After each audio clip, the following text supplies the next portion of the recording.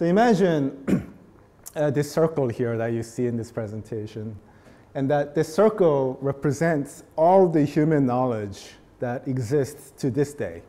So everything within this circle is the knowledge that is available to us. And of course, no single individual has the knowledge of everything that we know. Maybe computers, Google, for example. But as an individual, it's very difficult to know everything. But here it is. This is all the knowledge that contains to this date. And probably after you finish elementary school, you gain some knowledge. You know how to add numbers, and you know about the first president of the United States. And there you get to start gaining some of your knowledge one piece by piece. And maybe by the time you finish your high school, you have expanded your knowledge a bit more, and you're able to scale up the landscape of the current knowledge that is happening within us. But what's going to happen is once you enter university and start specializing in some of your fields. So for me, I studied biology and computer informatics. So I've decided to take on more specialty roles. So I majored in a field, so therefore I get a little bit of specialty in the field, right? That's where it's kind of represented by this little bulge of knowledge.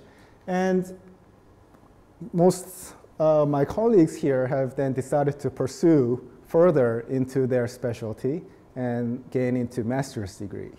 So here, what you see is the protrusion of your knowledge for that special field.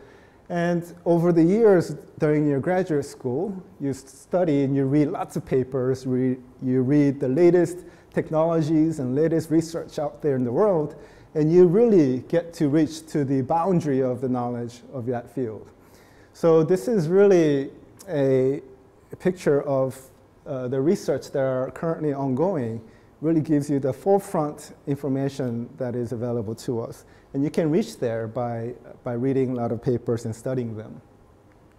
But of course, once you are at this boundary, you can investigate further, and you can start asking questions and start to ask yourself how I can expand this knowledge that we have. And you can spend a lot of years, and it's not always easy, but you spend a lot of hours doing research and investigating. At one point, you will start to break away this boundary and expand, making a little dent outside this. And that really is what PhD is. So you might be wondering, PhD really is an expansion of knowledge that we have right now, and being able to contribute that knowledge to the worldwide. And you might think, as a PhD student, some of us who have gone through this process is, what is the importance of this little dent?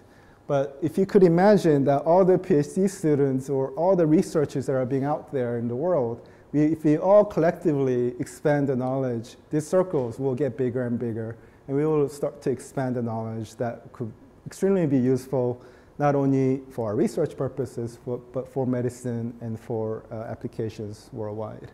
So if we all keep pushing and pushing our knowledge, we really believe that we will one day be able to provide this, turn the knowledge into something that is very useful in our society.